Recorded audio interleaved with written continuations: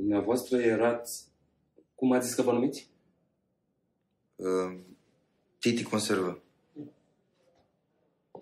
Vă rog să fiți civilizat. Nu aveți, domnul procuror, nicio șansă. Poate nu realizezi că te afli într-o secție de poliție. Păi n-a realizat el ce uniformă am eu, dar aminte că e într-o secție de poliție. Bă, sincer că nu mă feresc de tine, ca să-ți aduc aminte, mă piși pe uniforma ta și tu, cu metre, mă piși pe secția ta. Eu ți-am zis că pierdem timpul. Hai să facem ca la carte și la aranjăm și gata. Ce băiat bun ești. Ai, ești nebun. Da, te aflai pe stradă și te plimbai cu mașina. Bun. B71 NIT. Nae, Ioda, Tănase. Da, știu că scrie aici. Scopul plimbării. Cum să zic, a fugit măta de la mine de acasă și mi-a luat un oraș după ea. Da, vrei să zic ceva? Dacă nu eram neclă-ntoars, o prindeam. Așa a ajuns la ea acasă, pe centură. Ce să mă fac, bă? Vrei să spui domnul agent de poliție? Nu, vreau să spun domnul neclă-ntoars. Deci, domnul procuror, dacă îmi permiteți, asta a fost atitudinea lui încă de la început, agresivă. Eu l-am văzut că vine pe tramvai, refugiu, roșu, am făcut 2 pași în stradă, am semnalizat cu bagheta să se oprească mașina, l-am tras în parcare, m-am prezentat politicos agent Petrache Ionuț, l-am rugat frumos... Bine, mersi. Vă rog să-mi spuneți, ce căutați pe linia de tramvai? Ce ți-am mai zis, mă, frate? Măta, era în tramvai. Cum vrei să o prind eu pe măta dacă stau la semafor? Nu trebuia să trec pe roșu ca să o prind? Zici că ești nebun, nu mă înțeleg cu tine deloc, bă. Și a fost recalcitrant și violent încă de la început. M-a bruscat, mi-a dat chipiul jos, scuipat, m-a împins cu amândouă mâinile, am lovit o mașină, era cât pe ce să cadă în carosabil, m-am restabilit la timp, după care am trecut... Bă, dă-te dracu de mincinos, nu ți-e rușine să o cauți așa pe față. Deci, du-te dracu de aici, de sărac. Colegul polițist care era în vecinătate a asistat la întregul moment și poate să... Da, așa era. Eram vis-a-vis de Ighepe. Întâmplător mă duce pe terminal să-mi... Mă rog, am văzut conflictul, am încercat să-l aplanez. Am văzut, l-a bruscat pe colegul. Mi-a zis că invită pe mama la șaurma. Auzi, comandante, ia-mă de aici, mă, să scurgă ochii la fete. Deci, comandante, să zicem că totuși ajungem la țărm.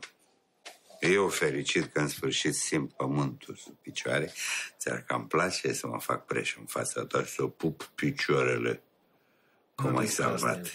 Nu. Să știi că sunt foarte supărat. Nu pot să cred. De ce n-ai încredere în mine?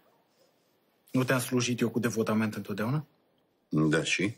Așa, și 2 oameni normali la cap, băieți deștepți cum suntem noi, oameni puternici. Nu putem noi să-l facem pe Gigi Dumbrava? Păi sigur că putem, mă, băiat. Și atunci? Dar nu știm dacă mai și vrem unii dintre noi. Sigur că vrem. Relația din Transnistria cu armele cine are? Gigi Dumbrava? Nu. Și atunci? De ce ne facem griji?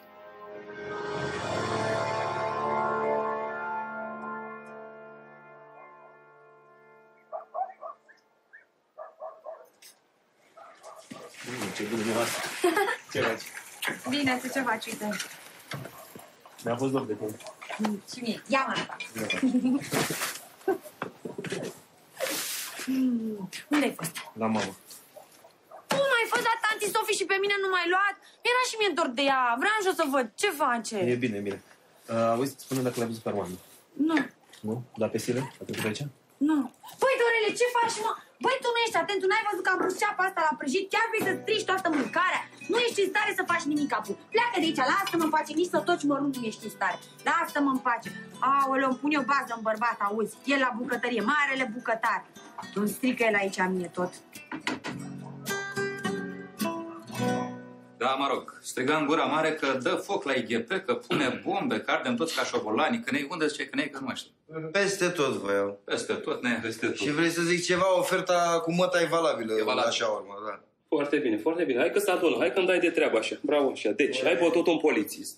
Așa. Așa. Taci dreacă, mă. Medicul legal.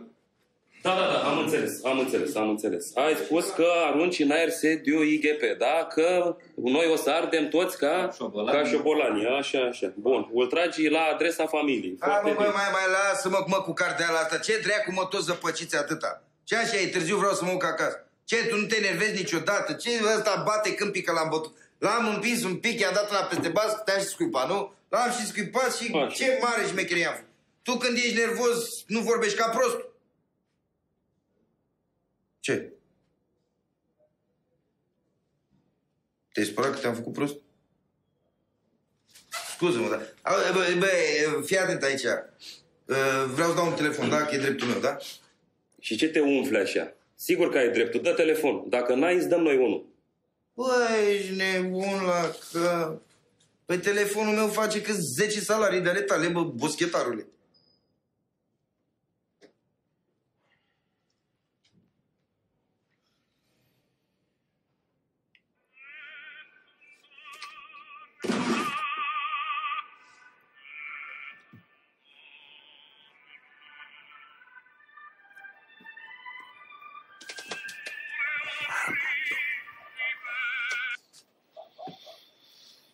Da. Tată, tu ești? Dinu sunt. Ia zi. A, bine că ești tu, mă. Uite că am dat de belea, că sunt aici la poliție și nu-mi dă ăștia drum. Reținut la poliție. Dar ce ai făcut, mă? Ce să fac? M-am luat în gură cu fraierii ăștia și m-a arestat. Fii atent aici. Nu spui un cuvânt până nu vin eu acolo. Ai înțeles? Nimic nu spui. Unde ești?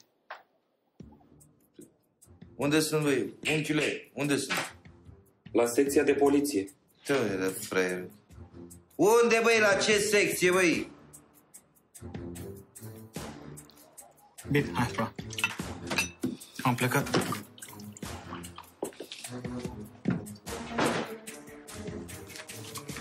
Probleme? O să ajut cu ceva? Nu, l-au arestat pe Armando. De ce? Nu știu. Nu știu, acum trebuie să mă ocup. Ce faci, Regina? Tot la bucătărie? Da, păi uite, vreau să fac o mâncărică de cartofi, că dacă îmi pun baza în dorel, nu mai mănâncă nimeni. Auzi, te-ai mai gândit la ce-am vorbit noi?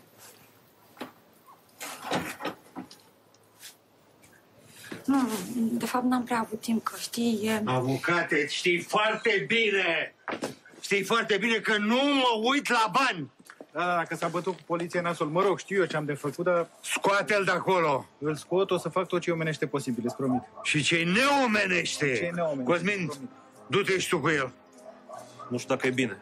De ce? Eu am ajuns la poliție, am fost bătut în țigănie, nu mă crede nimeni că martor. Nu, are dreptate aici.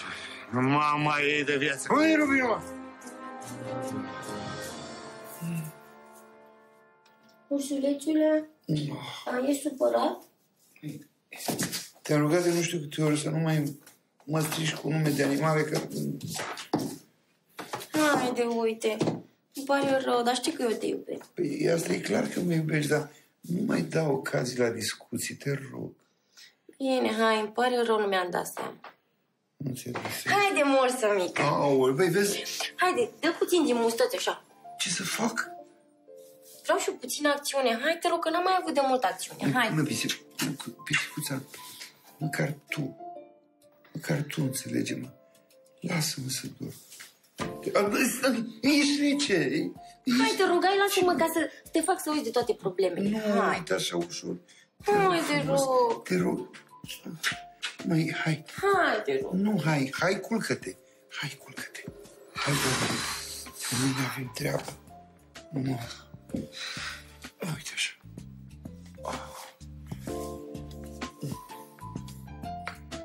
O, Doamne. Bă, unde e Rubinul, bă? Nu mă mai aude nimeni, bă? În casa asta, bă? Dinule, te duci să scapi Armando, da, aici nu mai nimic. Da, mă, nu spune tu ce am de făcut. Am plecat, doamne. Du-te! Bă, Regina, nici tu nu mă mai auzi. Unde e Rubinu? Aud, Don, dar nu știu unde e Rubin, că frântă lăsăm să țipe așa. Rubinu! Bre, dar nu mai țipa, bre, așa, ce dracu, că îți trezești copilul ăla, bea l-am adormit. Rubinul e mordă, bea la mine rulotă. Ce ai zis, bă? Bă, m-am săturat de mutra asta smiorcăită, mă. Că numai tu îl împingi pe fiul să bea. Că-și pe tine te-am găsit cu roatele în sus, cu ăla mic, cu cutitul vânat. Să nu mi-aduc aminte acum iar. Bre, vorbești cu păcat. Taci! Taci!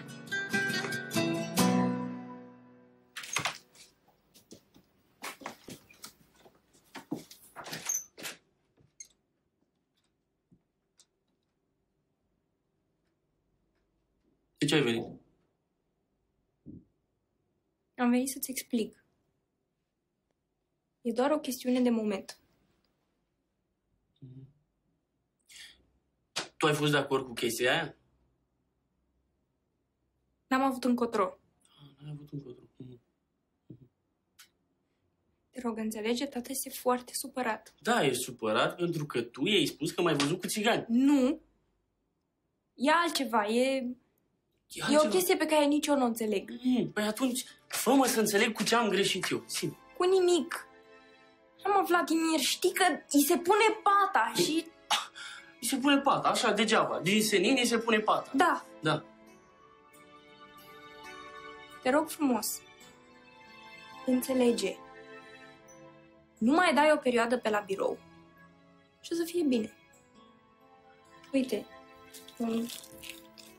ți-am adus niște bani. Cum poți să zici, bre, că l-am îmbătat eu, dar ce, bărbații bea din cauza mea? Ce dracu, dar mai gândește și tu, domnule! Bă, tu mie zici că nu gândești, Lasă-mi pace, că nu e vina ei! Te-ai gândit vreodată că Rubinu bea pentru că are probleme în familie? Da, bravo! Ia mai zi o dată! Am zis că Rubinu poate că bea pentru că are probleme în familie. Ia dă-te, mă, de acolo! Mă, mucoasă, mă! Tu mă acuzi pe mine? De ce ți la fata mea, domnul Lucianu? De ce ți la fata mea, te întreb? Păi, uite cum vorbești! Ai discutat tu? I-ai dat tu să mănânce? Mi-ai cumpărat haine? Zi! Te respect foarte mult ca să-ți răspund. Dar nu mă respect tu! Gata, hai să mergem acasă, gata. Hai să mergem! Hai. Nu ai ce discuta cu ei aici. Don. Regina, du-te în casă! Hai acasă! Regina, du-te în casă! Hai acasă!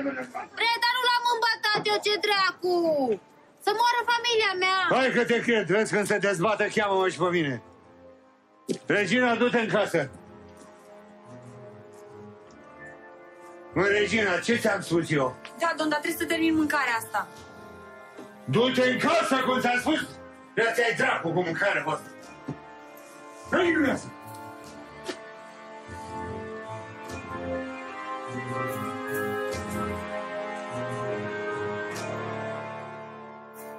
State! State!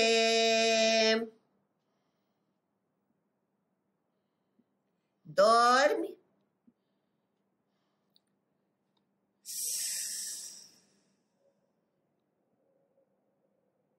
Arde casa!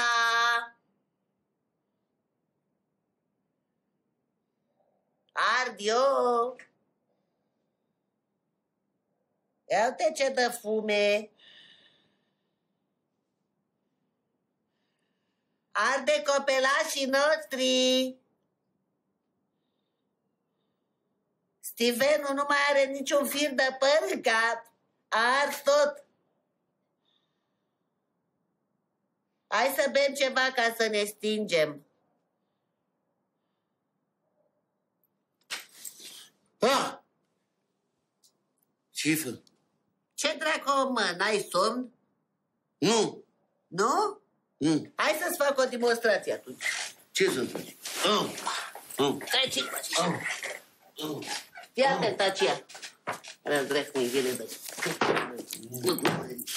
Fii atent. Ne prefăcem că dormim. Hai. Da.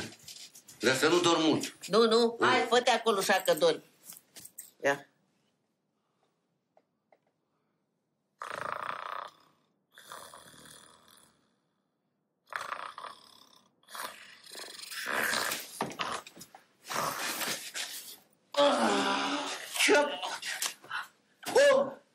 Ce-i fă? Stai că n-am terminat demonstrația. Ia, fă-te că dormi. Fă-te că dormi. Dormi, mă! Termină, fă! Dormi! Eu sunt state acum. Ia, dai că n-am terminat. Mai am nițel. Fă-te că dormi în continuare.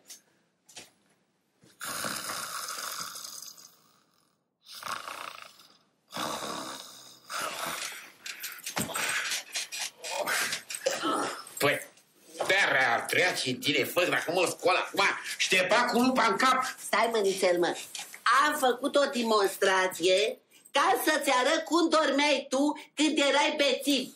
Și aveam și eu o noapte palpetantă. Acum de când cu cărțile astea de la întraci în ele și cu șicoala ta, dor ca lemnul și mă plectesesc îngrozitor, mă. Vreau să fii ca înainte. Dă-o dracu de treabă, dă-o iar pe beutură. Erai așa de antipatic atunci și când beai, erai așa de vesel, erai glomeț așa. Fă, da-te și băteam de sună apă în cap. Da, mă, dar simțeam și eu, mă, că sunt femeie mare tată, mă. Așa ce fac acum așa? Dacă nu m-am săturat de șicoala asta, dar ar trage în ea, să dea și să o ung cu untură, să o dau la câini. Că uite, acum am înțeles eu de ce intelectualii ăia, nenorociții, are mai multe moieri. De ce? Că țiganul, dacă nu cetește, are o singură moiere. Dar ăia care cetește mai multe cărți, are mai multe moieri.